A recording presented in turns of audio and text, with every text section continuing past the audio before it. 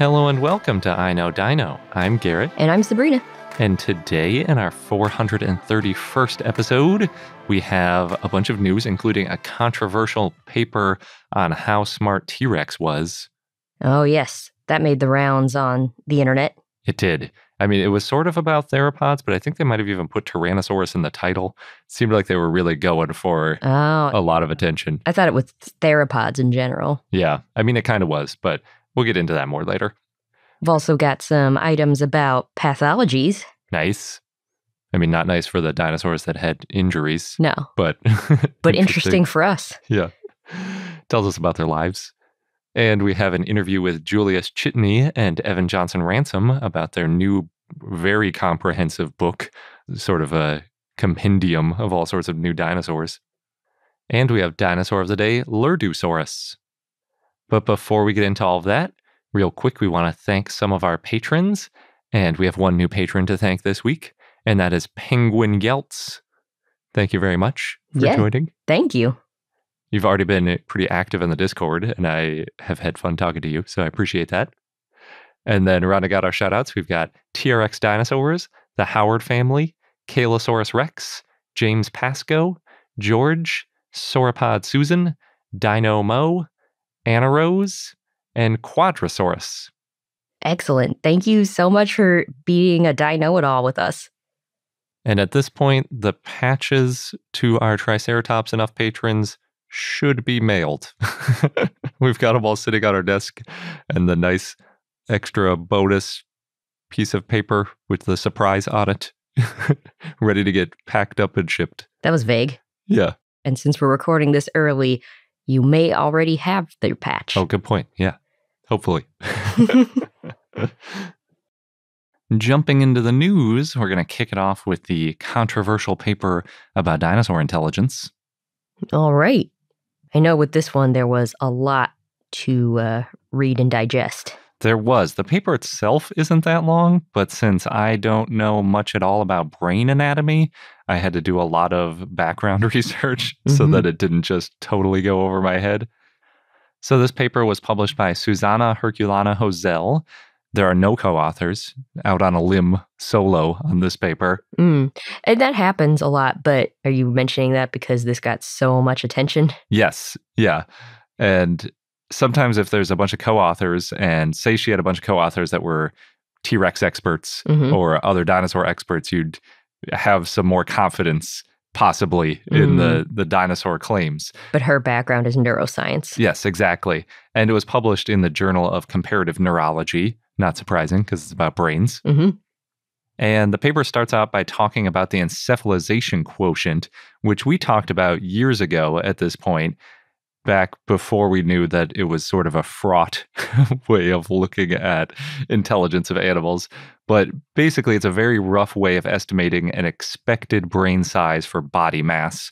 So if you take, say, every mammal there is, and you plot the weight of the animal versus the brain mass of the animal, so the mass of the body versus the mass of the brain, and then you draw a line through the middle of it, you get the expected value, and then things that are above that line have more brain than you'd expect, and things that are below it have less brain than you'd expect, and you can just come up with a number for how far they are from that line, and therefore how much bigger their brain is, and therefore maybe how much more intelligent they are.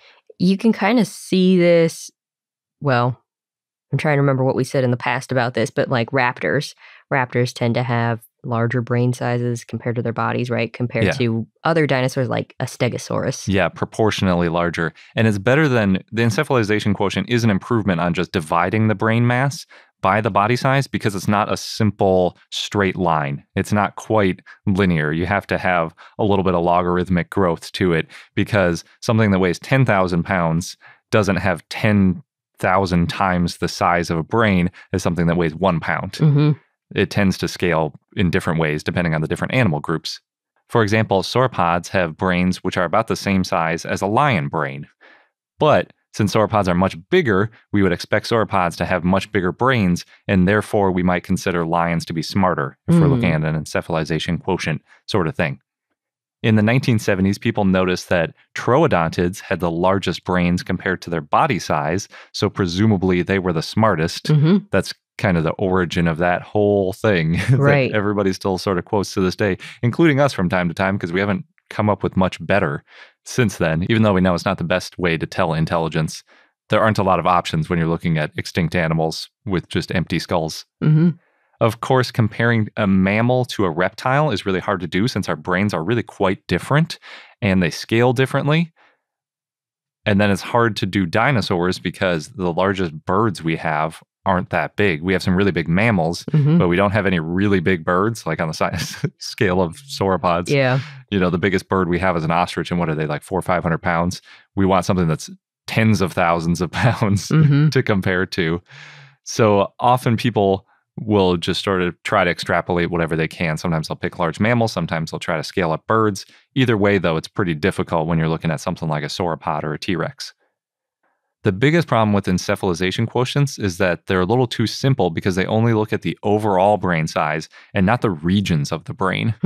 We've talked about this a little bit in the past, but an animal with big, powerful eyes might have an enlarged brain to process sight, especially the regions that are intended for processing sight. But they likely weren't any better at problem solving if the other areas of the brain are the same. So you could have a brain that's 5 times as big, but if 4 times amount, all that increased size is just dedicated to smelling or seeing, it might not actually mean they could problem solve or do anything else better. So these researchers propose that a more accurate measurement is the raw number of neurons in the telencephalon. This is the current paper? Yes. The telencephalon is a really big part of the brain.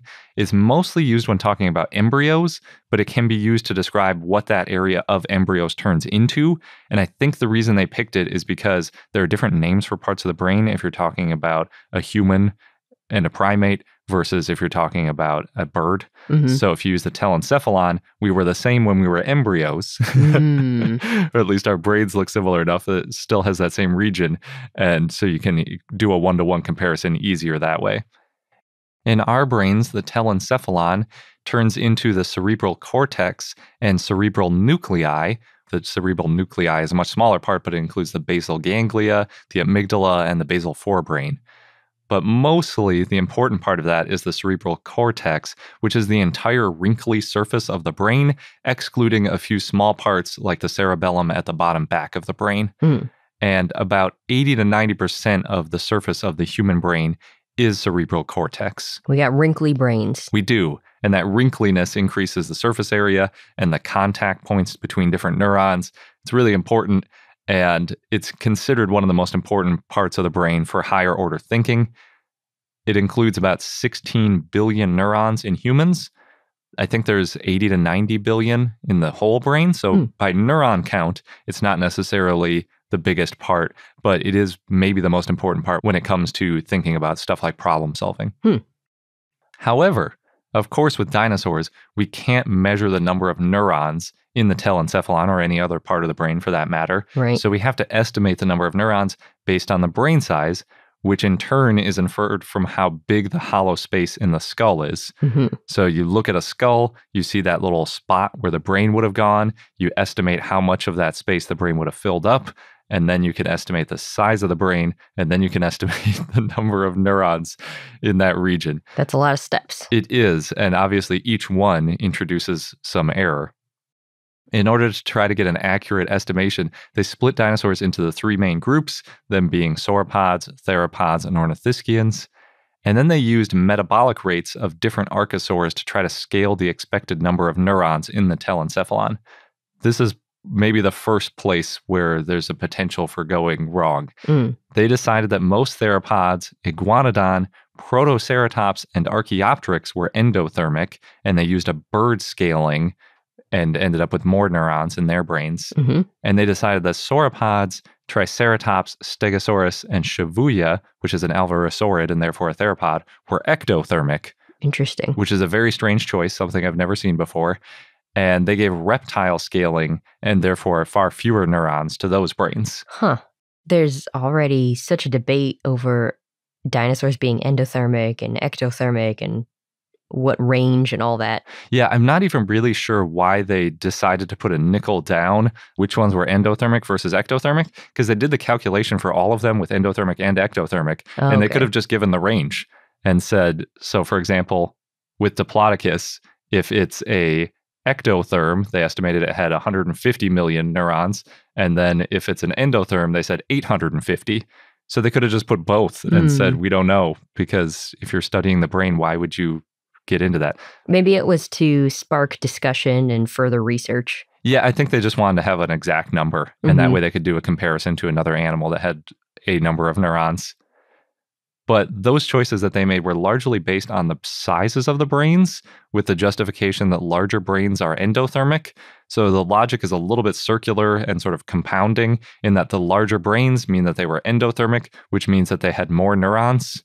So you end up with larger brains with more neurons and smaller brains with fewer neurons. So the dinosaurs with the larger brains are modeled as much higher neurons overall.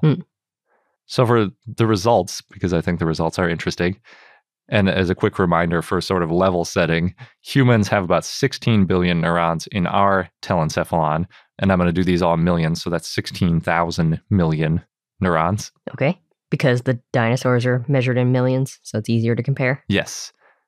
The cute little chest-clawed Shibuya has 11 million neurons, which is less than 1/1000th the number in humans. Of course, that's looking at it being ectothermic, or in common parlance, cold-blooded. If it was endothermic, aka warm-blooded, it would have had 35 million neurons. So still not very many, depending on either way you look at it. Compared to a human. Yeah. Even compared to the other dinosaurs. It had a very small brain, apparently. Archaeopteryx had about 50 million. Stegosaurus had about 80 million. Diplodocus and Triceratops were very close, right around 150 million. Brachiosaurus was about 300 million. Protoceratops was about 500 million, and that's largely because they put it in the endothermic category, whereas Triceratops was ectothermic. Interesting. They basically said on their plots of body size versus brain size, Protoceratops looked like it was closer to some endothermic stuff, so they decided it was endothermic, which seems crazy to me that you would put Triceratops and Protoceratops in different groups, but that's what they did. Troodon, they said about 700 million, which is roughly around a crow. So that's sort of interesting, given what we always talk about with Troodon. And crows. Yeah. Allosaurus, the Tyrannosaurid, had about 1,000 million. Iguanodon had about 1,500 million. Really weird that that's twice Troodon. I was not expecting that. Yeah. Allosaurus was about 1,900 million. And Tyrannosaurus, depending on the specimen, was between 2,200 and 3,300 million. And that number is similar to a baboon. And that's all the headlines. Exactly. Everybody said T-Rex was as smart as a baboon. That was the takeaway from this. And they weren't really reaching, all those headlines weren't really reaching from the actual claims of the paper. That's basically what the paper said was, we think T-Rex was as smart as a baboon based on this. Because they were actually arguing that the raw number of neurons in the telencephalon doesn't scale with body mass. The only thing that matters is the number of neurons, and that'll tell you how much thinking power that animal had. Interesting. It is very interesting. That claim alone is not without controversy. Sure, although we don't know too much about neuroscience ourselves. I know more now. Yeah. I found a few experts on neuroscience who were saying that is not a widely accepted belief, that an animal that's 100 times the size with more neurons in the telencephalon would be 100 times smarter than something that's proportionally smaller and proportionally smaller brain. Far, far from settled. On Twitter, the author mentioned they had a paper years ago that more neurons in the cerebral cortex correlates to longer life for warm-blooded animals, and then took the conclusion that Tyrannosaurus had a similar number of neurons to a baboon, and then came to the conclusion that they would have, quote, had a similar life history as a baboon, end quote. And that means that they would have reached sexual maturity at about 4 to 5 years and lived between 42 to 49 years. Well, I do remember seeing some Tyrannosaur experts not agreeing with this. Yeah, that's almost certainly wrong. So Tyrannosaurus was still very small at 4 years old. Physiological data that we have puts the estimate at 3 times that age at the youngest, 12 years old. I think Thomas Carr's most recent paper was more like 16 years old. When they're sexually mature? Exactly. The oldest T-Rex that we have, too, is about 30. It's not even close to 42. Yeah, but that's one of those, like, what don't we know? But we have like 100 T-Rex specimens. Yeah. And like we were talking about in a long time ago, some of them were senescent. They seem to be completely stopped growing and, well on in years. We do have some Carcharodontosaurids that lived around that long, but not T-Rex. But given the variability in the animal kingdom, guessing maturity rates and maximum age based on the brain neurons seems like a really weird reach. So I'm not sure why they did that. They also extrapolate some behaviors to modern birds with that number of neurons. They said that birds like parrots and crows can, quote, solve problems and create their own tools and build their own culture, end quote. Yeah, we've seen that. And they said that T-Rex, quote, already had what it takes to do all that, end quote. Ooh, that would be really interesting I have no idea how we could know this for sure, but the idea of T-Rex creating tools and building a culture, pretty interesting. Yes. We know they didn't do metal work or anything because none of that's in the fossil record. Yeah, but I don't think parrots and crows do metal work either. But weirdly, so I said how Troodon had about 700 million neurons and was roughly about a crow. Tyrannosaurus being more like a baboon. I guess baboons don't do metal work either. Mm-hmm. But that would make them much smarter than crows, which is quite the claim because I've never heard a dinosaur scientist claim that T-Rex was as smart as a crow. In fact, I've seen quite a few papers looking at the regions of the brain, pointing out that T-Rex was much less intelligent than a crow. So it's weird that it's got 5 times the neurons. They're saying all that matters is the number of neurons. It just doesn't line up with previous papers. It really doesn't. I do really like the idea of trying to estimate the number of neurons in the cognitive part of the dinosaur brain, though. I think it's a really good idea, and I think it's worth pursuing. But unfortunately, I think they skipped a couple of key steps. So they just took a correlation of number of telencephalon neurons and applied it to brain mass. So they'd basically have, you've got all these birds, and you see how many neurons they have in their telencephalon compared to their brain mass. And then you plot the line, and then you say, okay, T-Rex was this big. Its brain was this big. How many neurons did it have? But they didn't actually look at what we think the dinosaur brain anatomy looked like in order to draw their conclusions. In other words, they didn't look at how big the telencephalon was in a T-Rex. And we kind of know that because from the shape of the brain case, we can estimate different regions of the brain, and we can figure out which parts of the brain would have been useful for things like sight and smell versus things that might have been used for thinking about problem solving. And they didn't include any of that brain anatomy in their analysis at all. So it's basically the same problem as the encephalization quotient all over again. We're looking at brain sizes and estimating number of neurons from the brain sizes, but at the end of the day, it's still basically just a brain size comparison. Kai Kasper on Twitter pointed out that in general, amniotes have less neuronal density as their brains get bigger. So scaling up a bird brain 1,000 times the size to a T-Rex could be vastly overestimating the number of neurons in the brain. And I think Kai is also a neuroscientist. Kai is a PhD in zoology. Oh, okay. But pretty familiar with brains because they were already familiar with the other research done in this field. Kai also cited the paper that I was trying to find. It was published in Science in 2021 by Christopher Torres et al. And it was a paper that showed that after non-avian dinosaurs went extinct, the bird brains rapidly changed shape to increase the size of the cerebrum where complex problem solving happens. So that one was looking at the anatomy and how the anatomy changed and may have made birds smarter after the KPG boundary. But that paper was notably not cited by this newer paper because, again, they weren't looking at the anatomy. My favorite thing was Kai's tweet where he said, quote, "What I fear is that neuron number could become the new EQ, meaning encephalization quotient, or relative divided by absolute brain size of cognition research, flawed proxies of intelligence that do little in helping us understand the evolution of animal minds and that ignore the complexity of living neural tissue," end quote.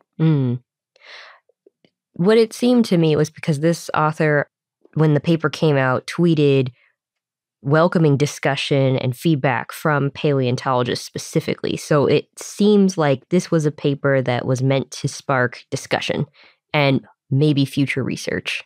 Yeah, and that is a good thing to do.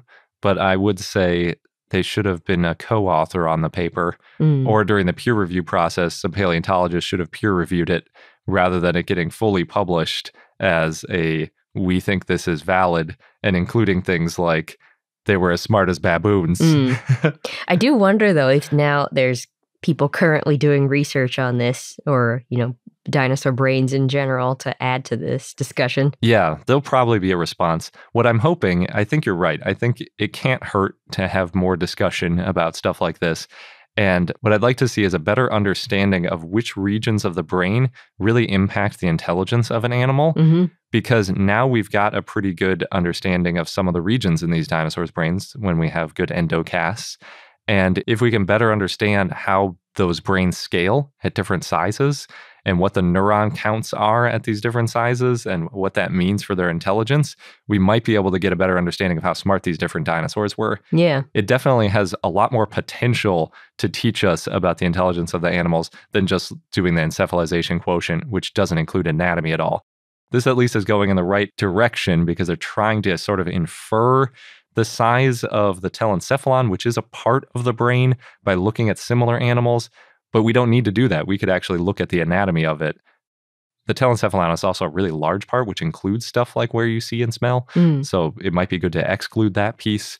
And anyway, I think it's a step in the right direction, but it's a small step. It's not a we know how smart T-Rex is step. Sure. But it definitely got a lot of people interested. It did. Yeah, it riled a lot of people up. As promised, I've got a couple of pathology papers, starting with one. Poor Allosaurus had 10 pathologies. Oh man, that is a lot. Yeah, I know. This was published in Historical Biology by Lita Shing and others.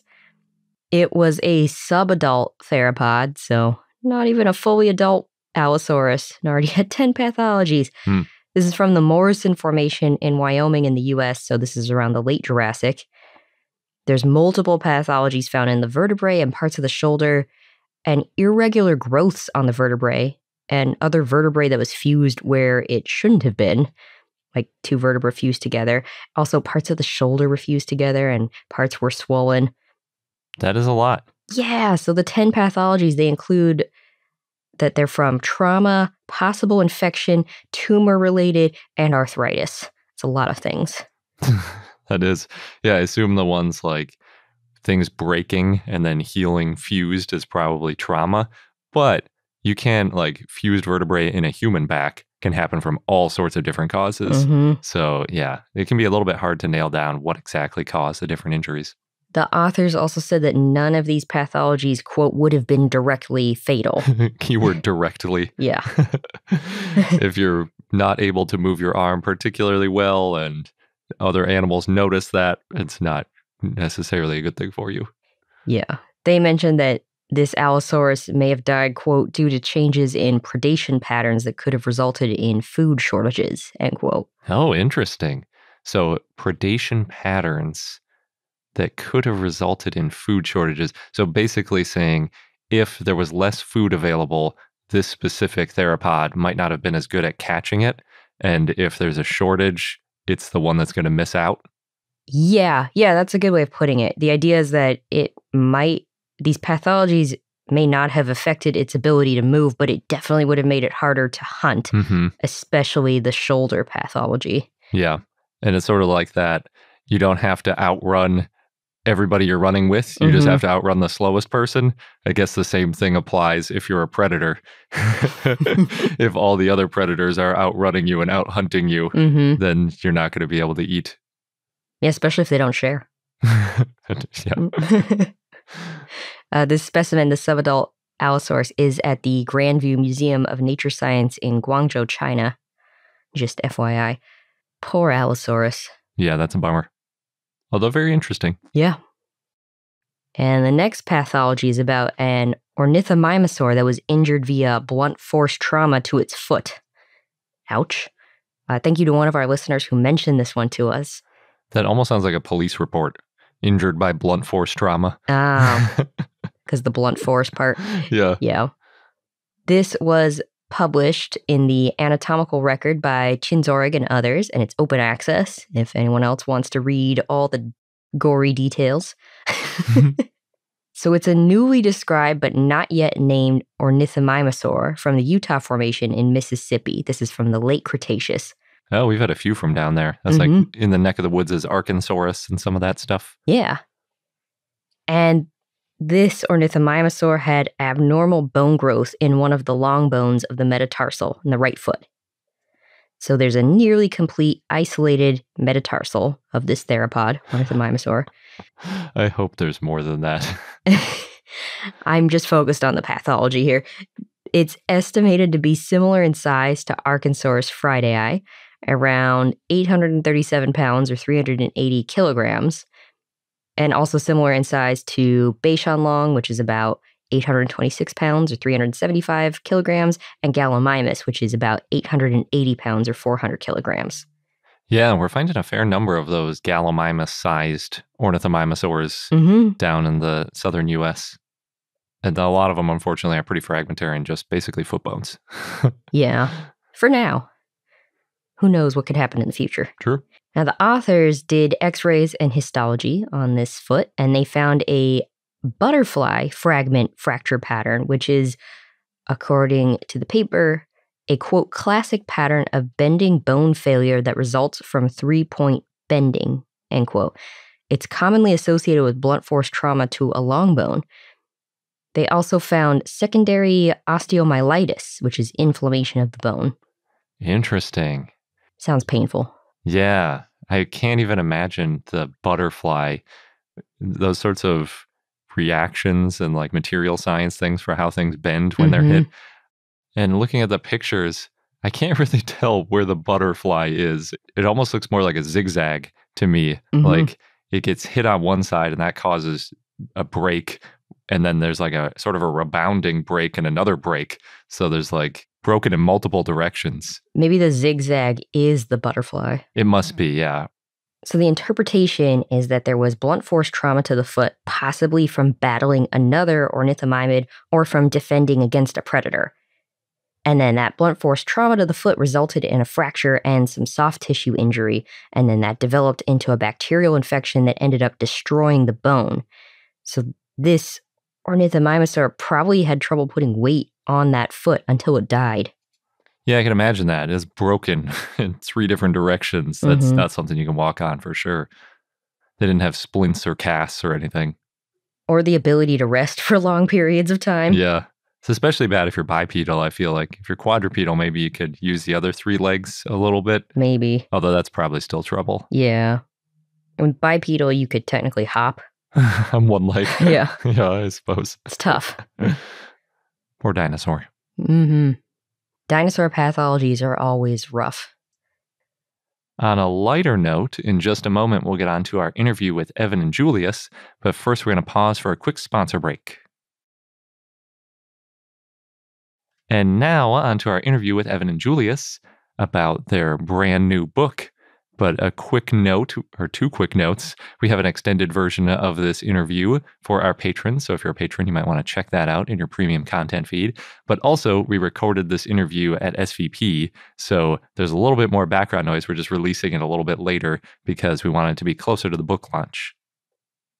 We are joined today by Julius Csotonyi and Evan Johnson-Ransom, who are both the illustrator and the author of a new book, respectively, called Dinosaur World. And we wanted to talk to them because it looks like a really cool book. Thank you. Thank you. Yeah, thanks for joining us. Yeah. So 1,200. Yeah. That is a massive amount to cover. Oh, yes, definitely. Because when I was first approached by it, I thought it was going to be more like a children's book. But after reading more context into it, I'm like, oh, it's going to be a book about every dinosaur that was discovered up until like 2022. Wow. In fact, it kind of serves like the, remind me of like one of the older books I used to have as a kid. Like there was the Complete Dinosaur Encyclopedia by Dougal Dixon, which always served as like the main source, like my inspiration to being a paleontologist. And also when I was a child, I always wanted to write a dinosaur book that included every dinosaur that was discovered. So well done. I finally got my wish. 14-year-old Evan would be proud. Nice. Yeah, It was a massive undertaking. I'm still recovering from it a few months later, but illustrating, I think, about 1,243 in total, and about 855 or so of them were like really highly detailed because we had a bunch of nomen dubium texts as well, but the 850 some were like, well enough preserved so that we could, have a pretty nice entry for each one. And of course, about 100 of those also have a double page illustration spread. So there was a lot of illustrating. Wow. But it was fun because it's like what Evan was saying about having a dream of writing about all the dinosaurs. I also I remember in one interview a few years back, one of my dreams that I'd mentioned was to illustrate every dinosaur known. And yeah, I kind of got my wish as well. And a little bit more, even more so, because now, of course, so many more have been described in the last few years. It's incredible. Yeah, it's really like an exponential rate of dinosaur discovery. Is there a illustration for each of these dinosaurs or each of the non-nomen dubium? How'd you break that down? So what we did was that there's an illustration for the 800 dinosaur taxa, but for the nomen dubium ones, I think what we did was that we had like a placeholder image. So any of the dinosaurs that was featured in the 800, we used those as like a placeholder, but kind of like give them like little different color codings, however. So like red for the carnivorous theropods, green was going to be for like the herbivorous dinosaurs. But we also specified like which group they specifically belong to, like say Tyrannosauroid, Diplodocid, Ceratopsian, and stuff like that. Cool. And the colors, I'm not sure if we ended up sticking with that particular code and so on. But the other thing is that for some of the nomen dubium, there were a few that were well enough preserved to provide a bit more of a detailed illustration. So even those ones are, in the end, they turned out to be more than placeholders as well. So they're all kind of a little bit different. And in many cases, of course, the common aspects of them, we managed to share some of the same sort of visual reconstruction bits.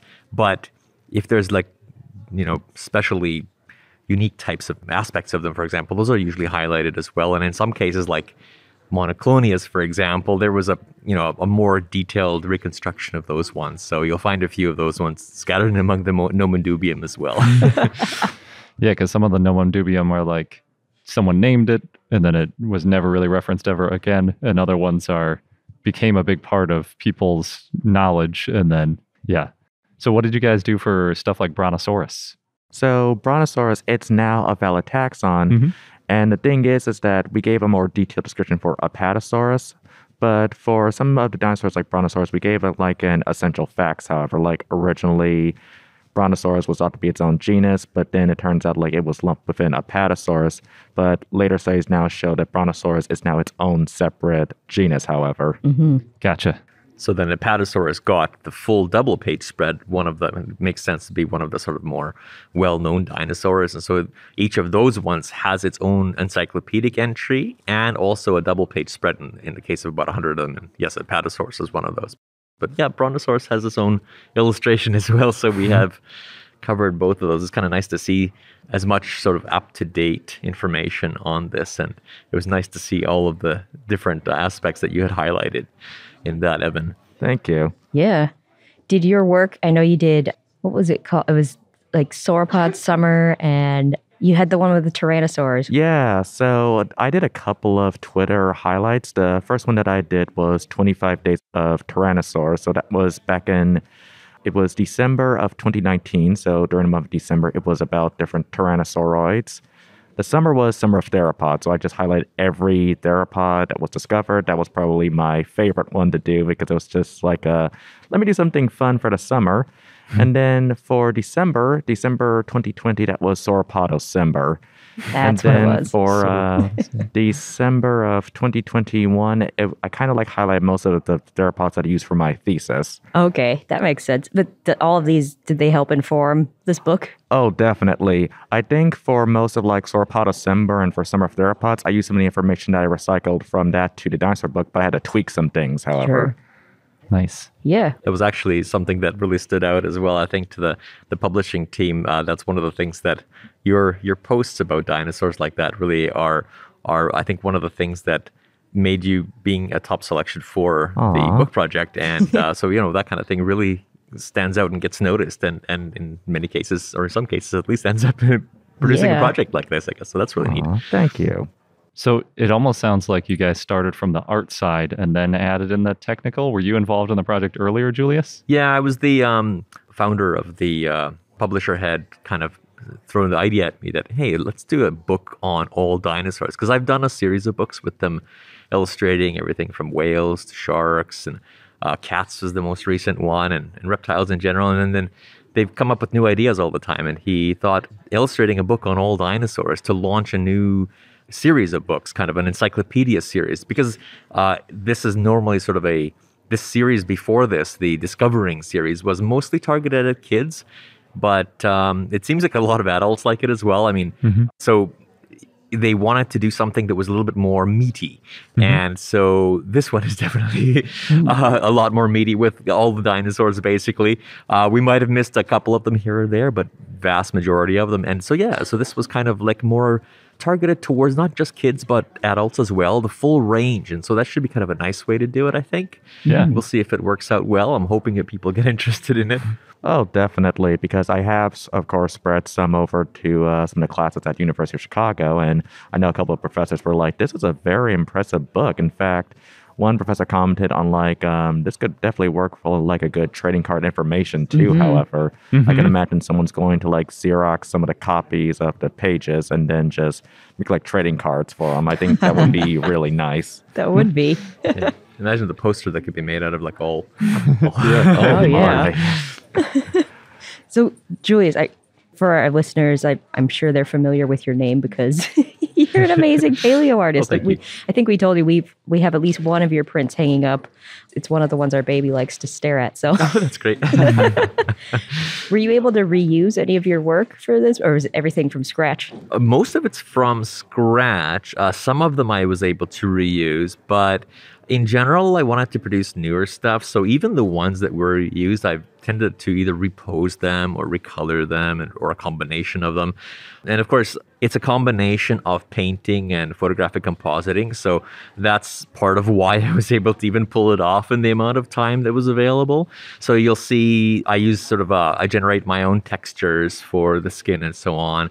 And a lot of it is, I mean, it's almost all new stuff that's been built up. And so I like to construct dinosaurs, kind of building them up from the bits and highlighting it. You'll see some of the images there that you'll see some parts that look like they're sort of similar to other ones. So in many cases, the common aspects, the less well-known parts of them, there's less detail. But in those areas where we know there's some, really well-preserved features, that's where a lot of the extra detail got put in. And so my hope is that we managed to do a good job of representing these dinosaurs as accurately as possible. And you'll see that there's a difference between like the integument, for example. You have everything ranging from scaly skin to feathers. And I've tried to be as accurate as possible in terms of those ones for which we do have direct evidence for the type of integument that they had. And in some cases, of course, using phylogenetic bracketing in addition to fill in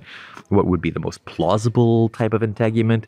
But also, there's a bit of a range so that there isn't full agreement between different workers in the field as to which dinosaurs would have had a particular kind of integument, regardless of their genetic propensity to be able to express, for example, feathers and so on. So we a little bit deliberately went and spread things out that way so that, we can have a little bit of interesting sort of conversation between people that way. And color is just, it gave me a chance to really explore a whole lot of different possible avenues. I'm sure. I love to look at how wildlife uses color, how they've evolved color to communicate with each other or to hide from each other. And this kind of gave me a way to try to balance off hopefully realistic, plausible color patterns with what would be very attractive artistically as well, but still fall within the constraints of what we might expect to find within animals. Nice. Yeah, I can imagine with paleo art, you have so much flexibility that if you're drawing a couple hundred sauropods, you can do almost every possible permutation of the different aspects. Absolutely. And there's a lot of that I haven't actually done that I kind of would have wished I would have had a chance to do it. But next book. Yeah. Well, that's the nice thing about this book is that as dinosaurs, are being described at such a high rate, right? We could add new ones every few years and make a new edition of the book. Oh, definitely. Oh, definitely, yeah, because there actually was like one dinosaur that I kind of wish we did include, which was Meraxis, and there was also that new Gondwanan thyrophoran. It's the bipedal armor club-tailed one, I think.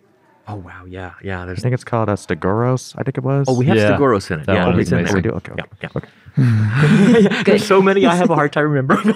You'd remember that one because drawing that one is different with its crazy tail. It was, it's like a wild battle axe of some sort. But yeah, but there's so many that we had to cut it off at some point. Yeah. And our intention is to just, our urge is to include all of them, but you have to stop at some point. Yeah, because I think because there was actually one major update. There was like that new Megaraptor that was discovered back in, I think it was April, I believe. And for that one, that actually showed that like, oh, Megaraptorans are now classified as Tyrannosauroids, even though it's kind of like, well, they're either Basilursaurus or Allosauroids, but it now shows like Megaraptorans are basal Tyrannosauroids. So we actually had to like make sure that the Megaraptoran section was included within the Tyrannosauroid section. That's the hard thing about a book like this where you're going as up to date as possible is that things keep changing. Oh, yes, definitely. I think one of the tricky issues was, of course, the phylogenetics for stuff, where it's kind of like we have to make sure like everything was classified within the right order. But we know that like there's going to be like a new paper or study that comes out that will show like, oh, it's now part of this group and all. But at the same time, I think it just shows like we were still able to like keep everything as up to date as possible too. Yeah. There's a never-ending battle of new dinosaurs to be included. Definitely. As new studies are done on what maybe some of these are currently in the nomen dubium section, maybe some of those will ultimately raise to a much more valid taxon status. And in that case, we can easily just kind of update the illustrations to make them a lot more, fitting within this sort of more specific type of taxonomic placement and so on. Definitely. Yeah, that's true. So you also mentioned the flyer for the book, and you've got a mention of camouflage on the dinosaurs. How much of the camouflage is Julius having fun versus what we've actually found in the paleontological record? So that's a good question, actually. This was a fun time to experiment with that balance. And so in the cases where there is information known about the color patterns, either the markings or to some extent even the hues of the dinosaurs' plumage or their skin based on either a combination of melanin, directly preserved, or melanophores, or other, or even structural coloration, like in Microraptor, for example. I tried to be as true to form, to include accurate information about those ones for which we do have information.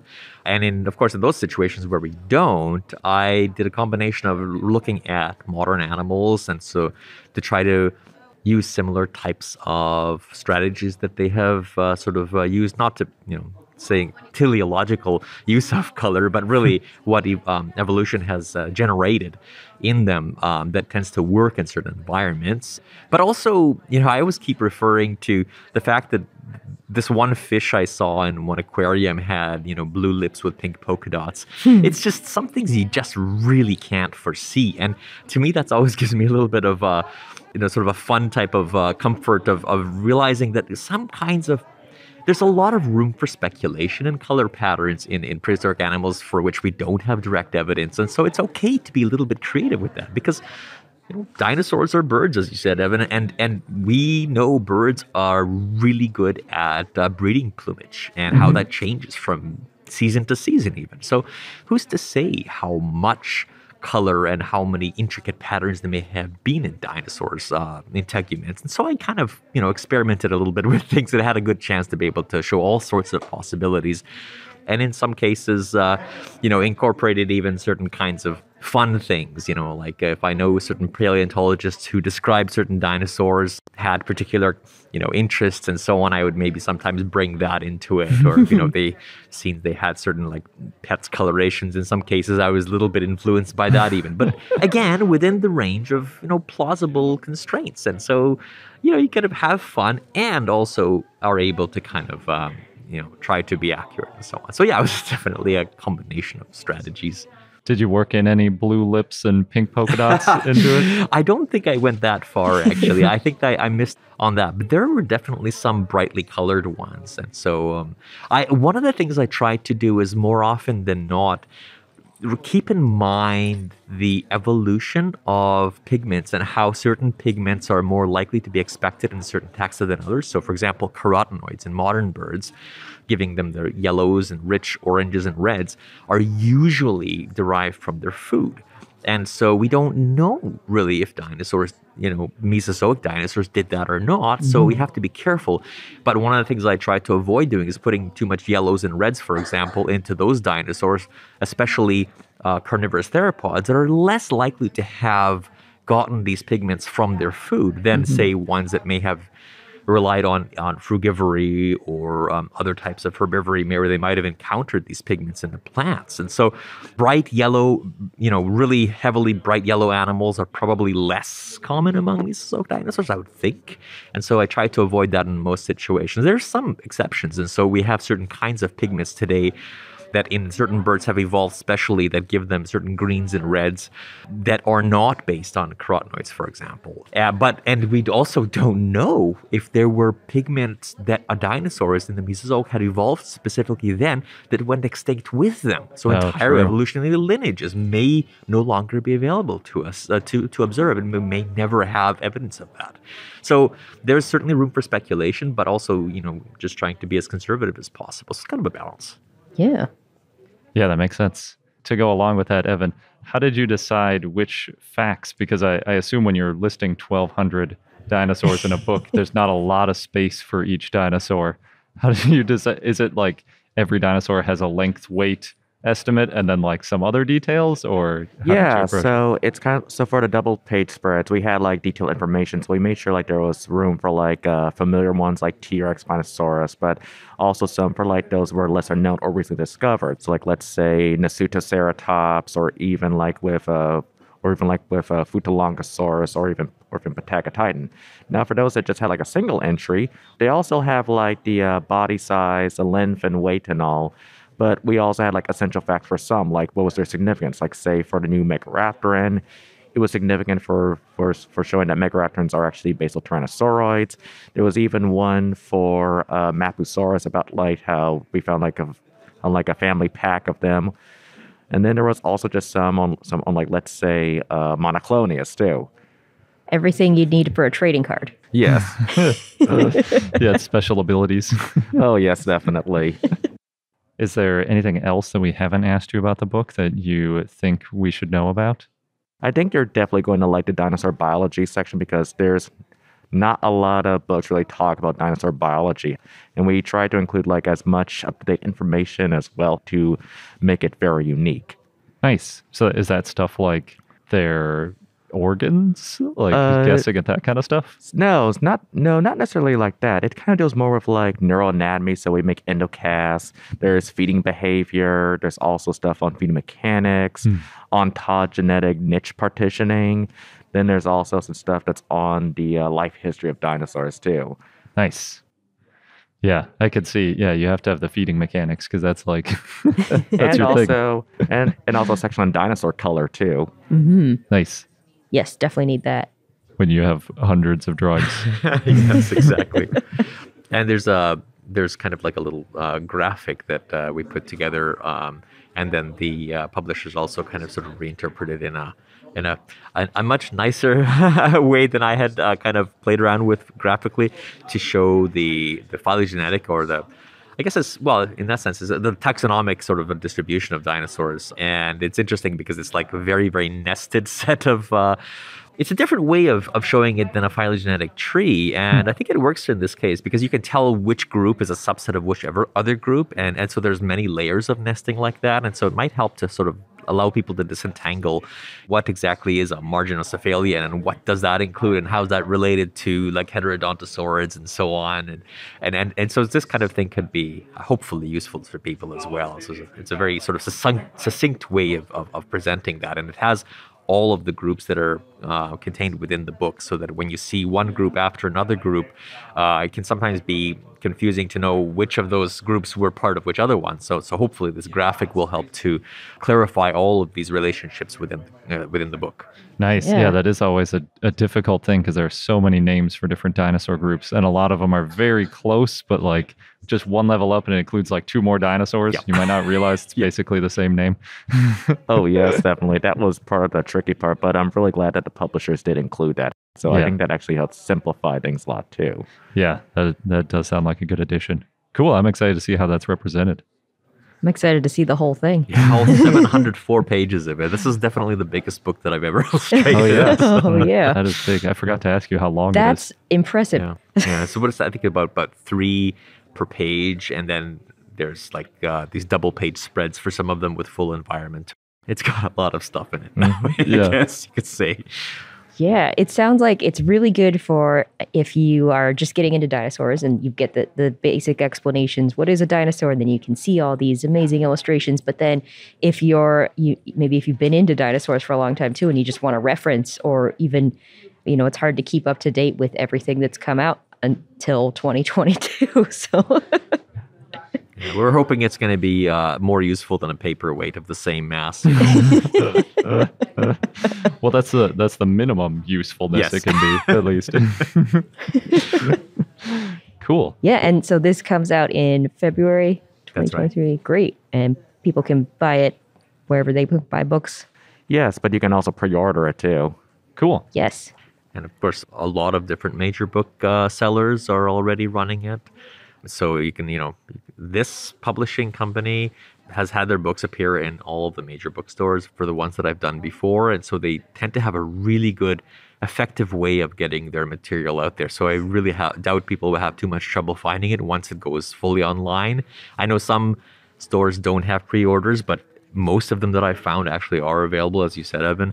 So that's nice that people can already access it. Yeah, Nice. That's great. And just once again, it's called Dinosaur World. Awesome. Well, thank you both for sitting down and talk to us about your new book. Thank you. Thank you very much. Thank you so much, Julius and Evan, for talking with us about your book, Dinosaur World. We are so excited for it, and I can't believe that there's over 1,200 dinosaurs in this one book. That is a lot. Yeah, our record's 158 dinosaurs in one book. So a little bit over 10% of what they pulled off. Yeah, it's amazing. And if you want to purchase your own copy of Dinosaur World, then head over to our show notes at iknowdino.com. We'll have a link. And in just a moment, we'll get into our dinosaur of the day. But first, we're going to pause for one last sponsor break. And now into our dinosaur of the day, Lurdusaurus, which was a request from Paleo Mike 716 via our Patreon and Discord. So thanks. Lurdusaurus was an iguanodont that lived in the early Cretaceous in what is now Niger in the Elrhaz Formation. It looked similar to Iguanodon, but it was bigger. It was so massive, in fact, it was probably quadrupedal, had to walk on 4 legs. We're getting into the we're Iguanodontians quadrupedal territory here. Yes. At least some of them. It was estimated to be about 23 to 30 feet, or 7 to 9 meters long, and about 6.5 feet or 2 meters tall when it was walking on all 4s, but its stomach would only have been a little over 2 feet or 70 centimeters above the ground, and that's based on the length of the ribs. Lurdusaurus also weighed about 5.5 tons. Ooh, that's pretty heavy. Yeah, although in 2016, Gregory Paul suggested Lurdusaurus was about 23 feet or 7 meters long and weighed 2.5 tons. Still pretty large. Went on a diet, lost half its weight. In 2005, Yo Hailu and others said that Lurdusaurus was classified in a group, quote, distinguished by their massively constructed body forms, end quote. That's an interesting way to phrase it, as it stood out because it was really big. Yes. Well, average adult hadrosaurids are about 7 to 12 meters long and 3,000 kilograms. So that, if you go by the Gregory Paul estimate, that's pretty much normal, maybe even on the smaller side. Yeah, but if you go by the other estimate, it's much larger. Yeah. Well, maybe not much larger, but larger. Tackett and Russell, who officially named Lurdusaurus, described Lurdusaurus as ponderous or very heavy. They said that in a squat posture, Lurdusaurus, quote, must have somewhat resembled Ankylosaurs, end quote. I guess that's a good point because we're talking mostly about the weight estimate, Mhm. which is what I usually promote in terms of what's bigger, because this thing seems to have such a bulky chest that unless it was all just air in there, then that's a lot of mass. Mhm. So even though the length estimate is sort of the same as the general hadrosaurid, it seems like it was quite a bit heavier potentially. Being all ponderous and whatnot. That was the first time I'd heard that word or read that word. However, they also said that its small skull, circular chest, powerful forelimbs and claws, and other elements, quote, probably even more strikingly recalled the form of giant ground sloths, end quote. Oh, that's a good comparison, yeah. Mm-hmm. And a type of animal that very few people know about because you think of sloths as the things that are all slow in the trees, Yeah. not these massive, basically bears. Yeah. So yeah, not your typical iguanodontid. It's large, so large it walked on four legs. It had a relatively small skull, long neck, massive forelimbs and thumb spikes, a bulky body, a relatively short tail, and hind limbs. It sounds like this one is uncontroversially Large. four-legged too, quadrupedal. Yeah, I Because think so. if it has that much of a bulky torso, it's going to shift its center of mass forward really far. And then if it has big old forearms Mm-hmm. or arms to match it, it's probably walking on them. Yes. Yeah, it had large, stout limbs, and the forelimbs were about 60% the size of the hind limbs. They estimated that the length of the skull of the holotype was about 2.9 feet, or roughly 83 centimeters long, and it had a beak. The back of the skull was about 30 centimeters wide, and the front was 20 centimeters, so it did not have a duck-like bill. It narrowed there. Yeah, because that's a foot wide at the back of the head and about 8 inches at the front of the head. I don't remember seeing that sort of taper, but considering the head is 3 feet long, that 4-inch difference over 3 feet probably doesn't stand out to the eye that much. Yeah. Lurdusaurus also had between 12 and 14 neck vertebrae, and its neck is estimated to be 5.3 feet or 1.6 meters long. And the tail was about 13 feet or 4 meters long. I don't remember the last time we talked about the neck length of something that's not a sauropod, but a 5-foot neck on just like a typical hadrosaur. This is a large dinosaur. It's just crazy to think about a 5-foot neck on a hadrosaur. Well, it also had a short, powerful pelvis somewhat similar to ceratopsians. So we got ankylosaurs, ceratopsians, and giant ground sloths in the mix here for comparing. Oh, and the femur had features like ceratopsians and sauropods. Makes sense if it's so heavy. The sauropods that get thrown in the mix too. Yeah. The wrist bones were fused into a block, and it had a large thumb spike. Taquet and Russell described the wrist and thumb claw as, quote, reminiscent of a mace and chain, end quote. Oh, wow. Yeah, so it probably used its thumb spike for defense. They also found that the bones in the foot were reduced, so the metatarsals, the bones leading up to the toes, quote, lost contact with each other, and that a fleshy pad must have supported most of the weight borne by the foot, end quote. Which, we talk about that with sauropods, too. Yep. Yeah, we have, I think, seen some tracks and some indications that was probably the case. And we know it's the case with pretty much every heavy mammal now. Like, for example, elephants, most obviously, their foot is buried in a big old sea of fleshy, fatty pads. Yeah. In 2007, Tom Holtz suggested that Lurdusaurus acted like a hippo and was semi-aquatic, but I think he only suggested this. There's no studies around this. Why, Tom? Why? I wonder why he would say that. Well, like a hippo, Lurdusaurus was stocky and usually moved slow, but could move fast when needed. Okay. If that's the only, although he said it was semi-aquatic. Yeah, maybe. I mean, it's hard to say. But it's very hard to say. This suggestion could be why there's paleo art of Lurdusaurus swimming. There's a lot if you Google it, and it's only got its head above water. Very hippo-like that way. That's really interesting because we think sauropods, their chests were like largely air-filled, and if it had a huge chest, it'd be like trying to force a barrel underwater that's mostly full of air. Like it would have a lot more than just its head above the water if it was swimming, for sure.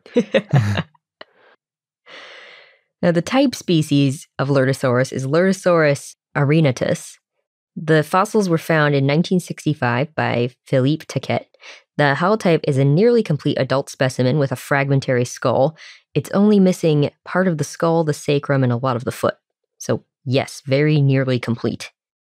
They found tooth punctures around the pubic bones that were partly rehealed.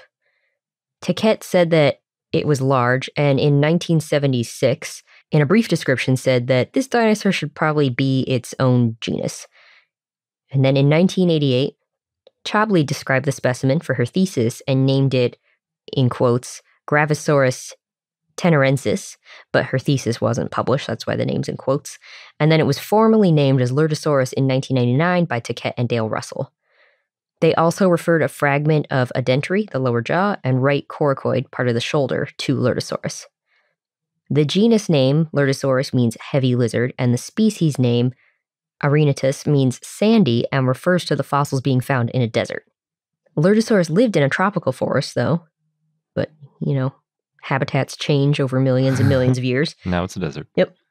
Other dinosaurs that lived around the same time and place include iguanodonts, like Oranosaurus, titanosaurs, the Spinosaurid Suchomimus, the Carcharodontosaurid, Eocarcharia, the Abelosaurid Cryptops, and Noasaurids. And other animals that lived around the same time and place include crocodilomorphs and pterosaurs.